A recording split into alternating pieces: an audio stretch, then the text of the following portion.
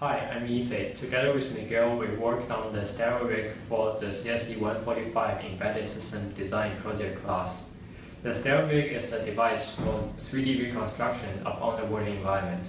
We hope this device will give researchers further insight of the marine environment.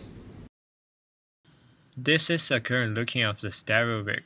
It consists of two IDS machine vision cameras installed on the camera mount, a camera external trigger, an IMU, and a compass. It also has an onboard computer for data acquisition and real-time processing. This quarter, my work mainly focuses on the stereo vision part of the device. We built an Arduino-based external trigger to control the synchronization of the two cameras. In this demo, I'm using a logic analyzer to visualize the output signals. As you can see, when a message is published to the framerate topic, the external trigger automatically adjusts its timer setting and generates the triggering signal at the frequency given by the message.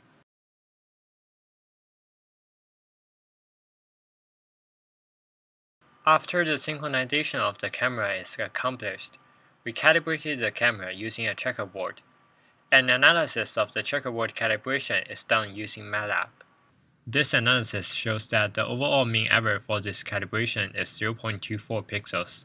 This data is relatively ideal. However, it is still 5 times greater than that of the Bumblebee stereo vision system by Point Grey Research. This suggests some future work could be focused on the calibration process. For the stereo matching algorithm, we currently use the semi-global block matching algorithm for best quality and computation price ratio. Here's a comparison between the disparate image from the semi-global block matching algorithm and the original block matching algorithm. The disparate image that SGBM generates is significantly denser, meaning that we could get more depth information from the stereo matching algorithm.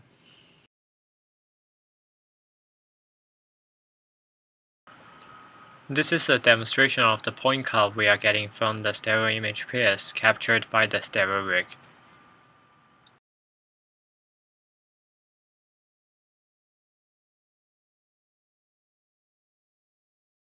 If we take a closer look at the point cloud, we could say it's relatively dense and accurate.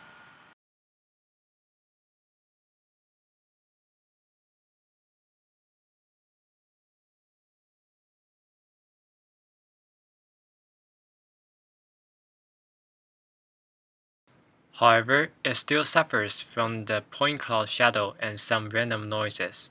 In the future, we could implement a hardware-accelerated filter to remove them. I've also worked on the web interface for the stereo rig. Currently, we use a ROS-Bridge WebSocket server and a ROS node which converts messages into parameter settings for the web interface. Sadly, we haven't fully deployed the interface at the time when the video is made.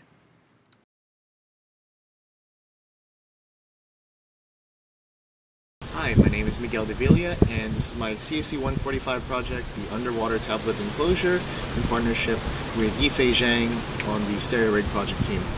Now, the current problem with the stereo rig is that the diver has to go through a middleman, somebody on land with a laptop, while they're diving underwater in order to make changes to the stereo rig, such as lighting, positioning, and all sorts of other things that will result in higher quality data of what they're trying to capture underwater.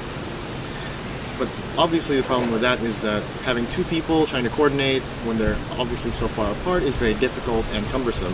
So with this enclosure, they can take this tablet, the Samsung Galaxy Note 10.1 inch, down with them while they're diving to 1 to 200 feet, and it will survive, and they can make changes on the fly to whatever situation they find themselves in.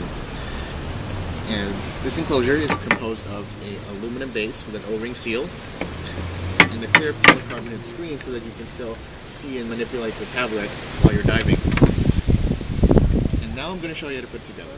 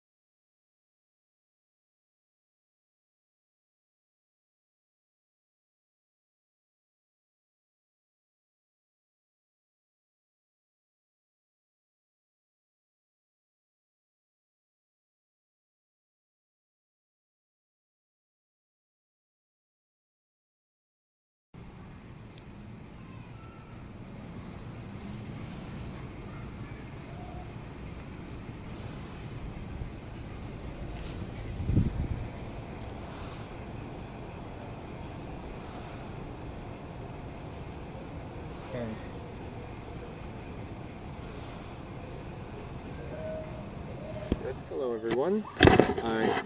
If the audio is muffled, it's because you're inside the tablet enclosure right now. And I hope you're ready for a test run.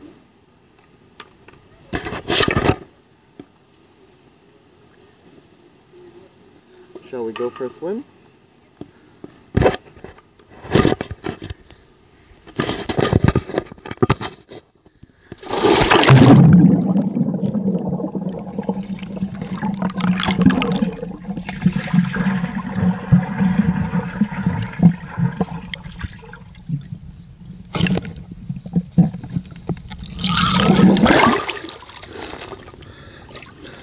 Project successful, I should say.